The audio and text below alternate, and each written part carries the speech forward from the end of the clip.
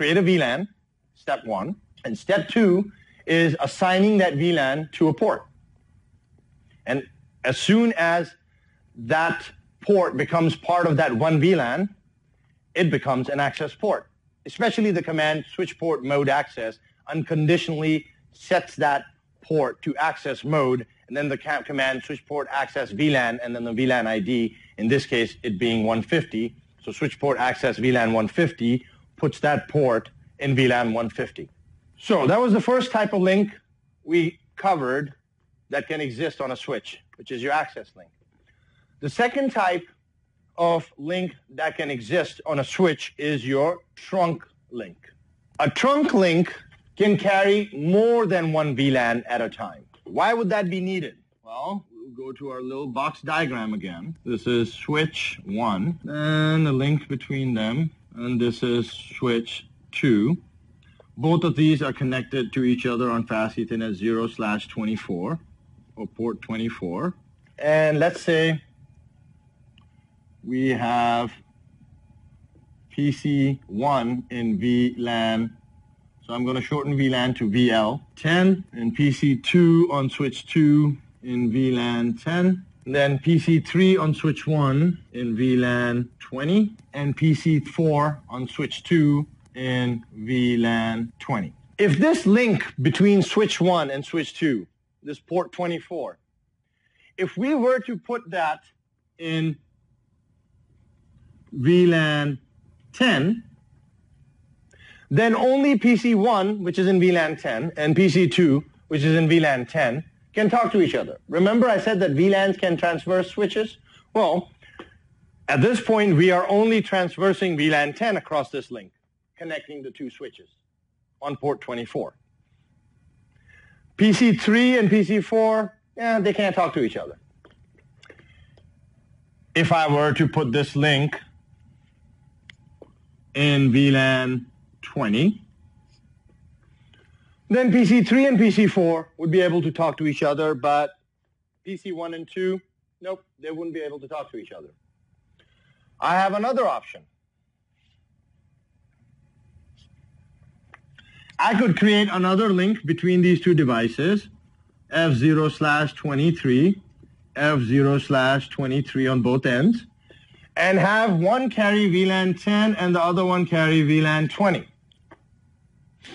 But then again, that's a waste of ports. What if you have 10 VLANs per switch? You're going to use up 10 ports on each switch just to carry the VLAN across? So Cisco came up with a better idea. How about we have one link between the switches. Let's keep it F0/24 and F0/24. And allow it to carry both VLAN 10 and 20. And now, you're not wasting ports, because over one port, you're carrying multiple VLANs, more than one VLAN. And a trunk link is a link that carries more than one VLAN at a time. But how does this happen? When PC1 tries to talk to PC2 and PC3 tries to talk to PC4 at the same time, remember this is full duplex, the sending switch sends all its frames on port 24 out towards switch 2.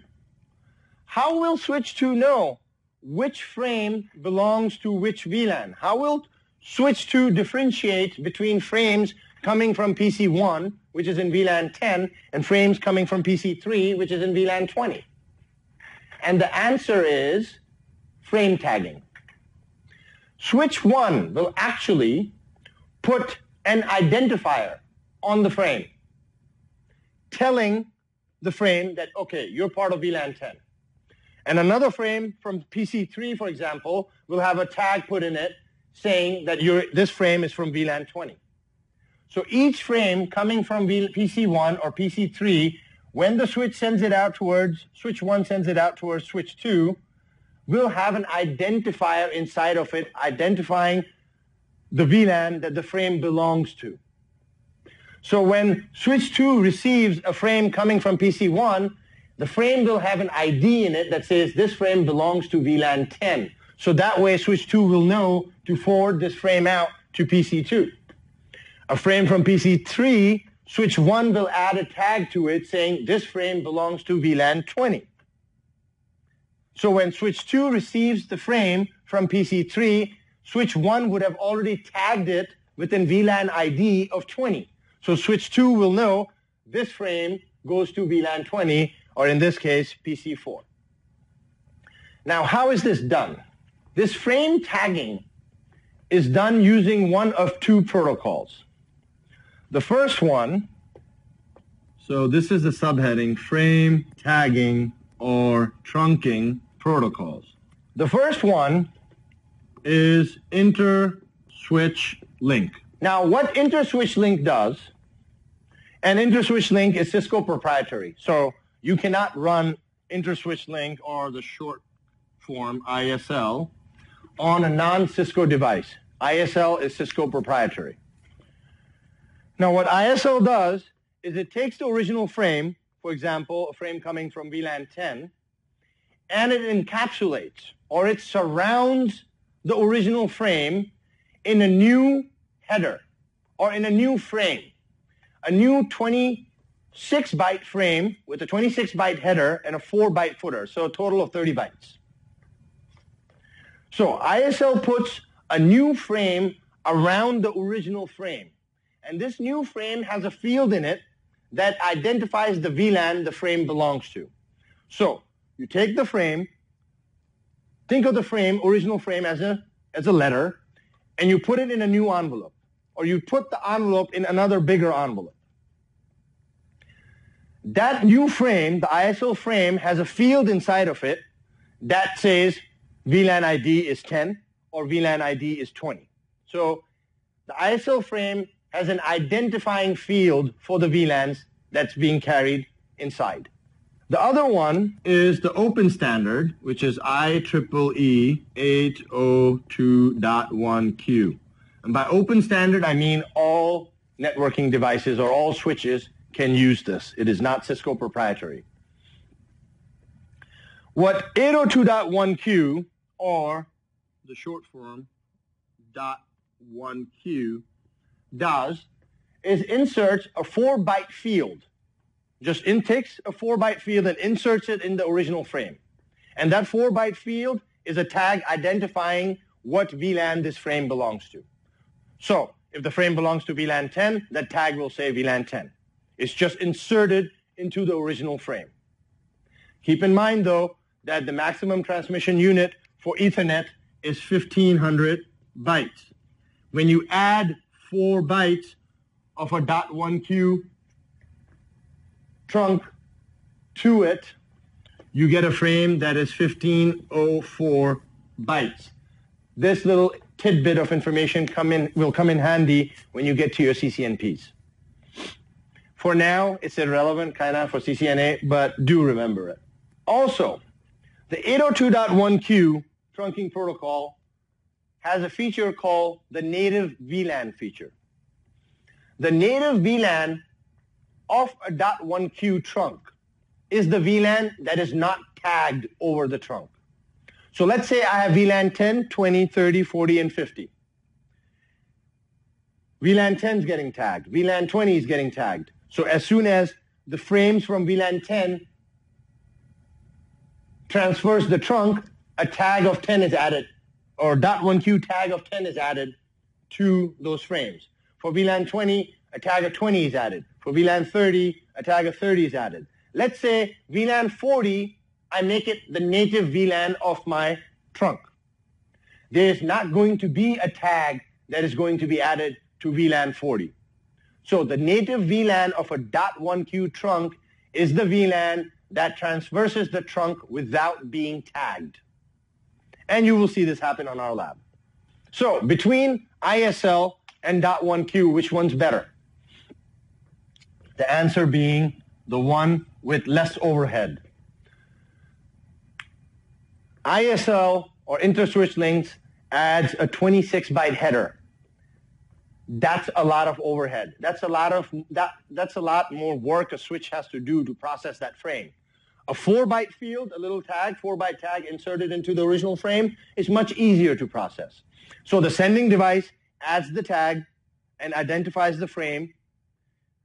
with the VLAN it belongs to, and the receiving switch reads the tag, says, okay, this frame belongs to VLAN 10, for example, and then removes the tag and forwards the frame out to VLAN 10.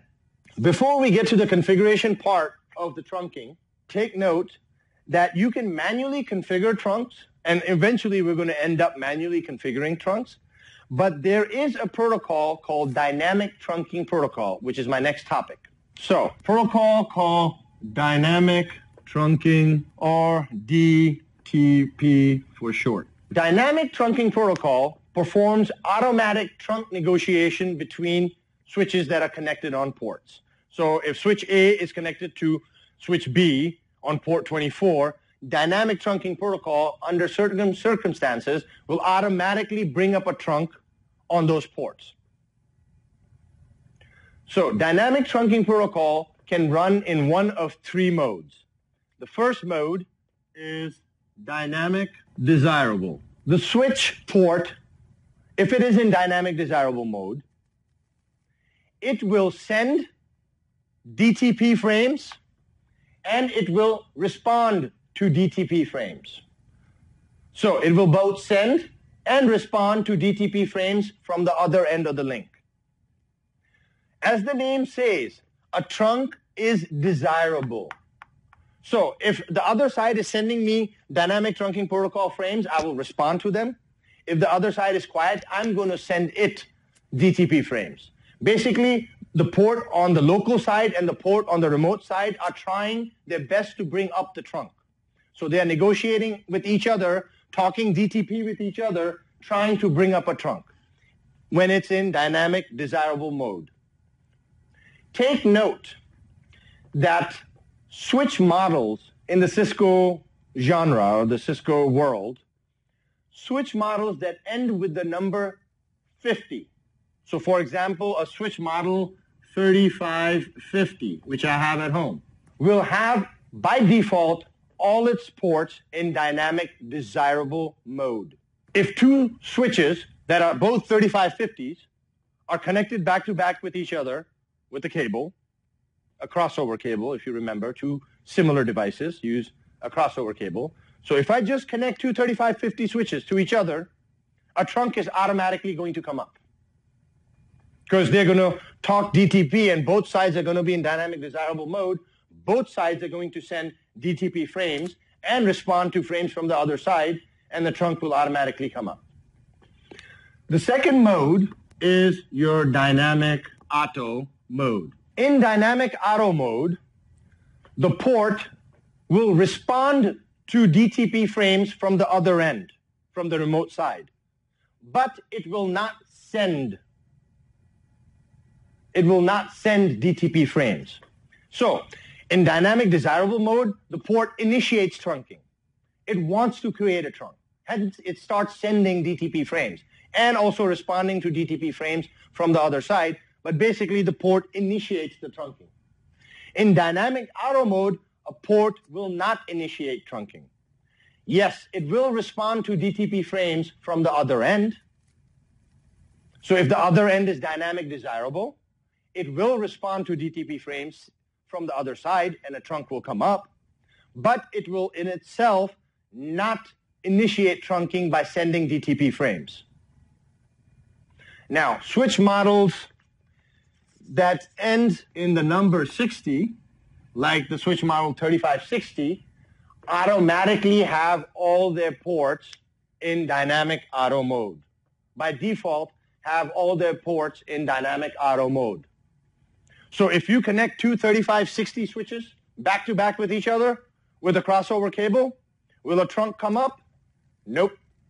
Because both sides will sit there and wait for the other side to initiate trunking. In Dynamic Auto, you respond to DTP frames, you don't send them. So both sides will sit there and just basically no trunk will come up. So for our labs, did I pick the type of switches where a trunk will come up automatically, or did I pick one where you will have to configure a trunk? Well, of course, I picked 3560s because I don't want my trunks to come up automatically, because I want us to do the work. The third mode is simply mode on. This says, I don't care what the other side is. I want to set my side unconditionally to a trunk. So sets the local port to trunking unconditionally.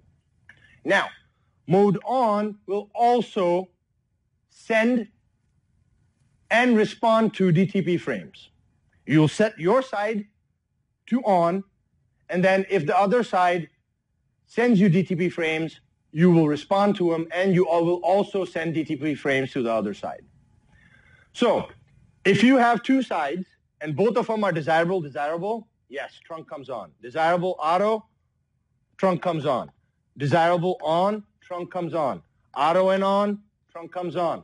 The only time the trunk doesn't come up automatically is when you have both sides as auto. So if you have auto on one side and auto on the other side, you won't automatically get a trunk, which is ideal, actually. So we're done with the theory part of this lecture. Let's get on the lab, and I will show you the commands to configure trunks.